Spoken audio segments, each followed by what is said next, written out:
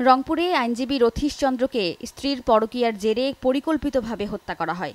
লাশ উদ্ধারের ঘটনায় দুপুরে রংপুরে র্যাবের মহাপরিচালক বেনজির আহমদ ব্রিফিংয়ে এ তথ্য জানান। তিনি আরও জানান, রথীশের স্ত্রী স্নিগ্ধা ভৌমিক এবং তার প্রেমিক শিক্ষক কামরুল ইসলাম তাকে শ্বাসরোধ করে হত্যা করে। পরে দুই কিশোরের সহযোগিতায় ৩০ মার্চ রাতে বাড়ির অদূরে একটি নির্মাণাধীন ভবনে গর্ত করে তার লাশ পুঁতে রাখে তারা। পরকীয়া, যা থেকে অবিশ্বাসের সূত্রপাত আর কি।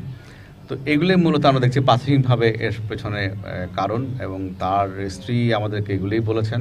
প্রায় ২ মাস আগেই তাকে হত্যা পরিকল্পনা করা হয়। এর অন্যতম একজন অ্যাসোসিয়েট হচ্ছে কামরুল মাস্টার।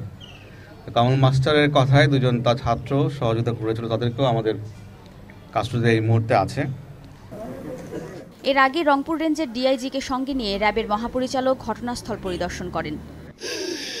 আইনজীবী রথীশ চন্দ্রের মৃত্যুতে শোক নেমে এসেছে তাজহাট এলাকায়। মরদেহ উদ্ধারের খবর জানার পর স্বজনদের পাশাপাশি ছুটে আসেন তার দীর্ঘদিনের সহকর্মীরা। এ সময় কান্নায় ভেঙে পড়েন তারা। যাকে ঘরে মারা যায় তাকে বাইরে আর কে মারবে? তিনি রংপুর, নীলফামারী, পঞ্চগড় জেলার একটা ট্রাস্টি ছিলেন। আজকে বিভিন্ন জায়গার থেকে তার সমস্ত জায়গায় তার এত জনপ্রিয়তা ছিল যে আজকে তাকে হারিয়ে সেখানকার মানুষ মুহ্যমান। দেখার জন্য আসছি, এমন একটা ওনার দুর্ঘটনা ঘটে গেছে। আমরা কি চাই? আমরা একটা ন্যায় বিচার চাই, যে করে থাকুক না কেন। গত ৩০ মার্চ সকালে বাড়ি থেকে বের হওয়ার পর জাপানি নাগরিক হোশিও কুনি ও মাজারের খাদেম রহমত আলী হত্যা মামলার আইনজীবী রথীশ চন্দ্র ভৌমিক নিখোঁজ হয় বলে দাবি করেন স্বজনরা।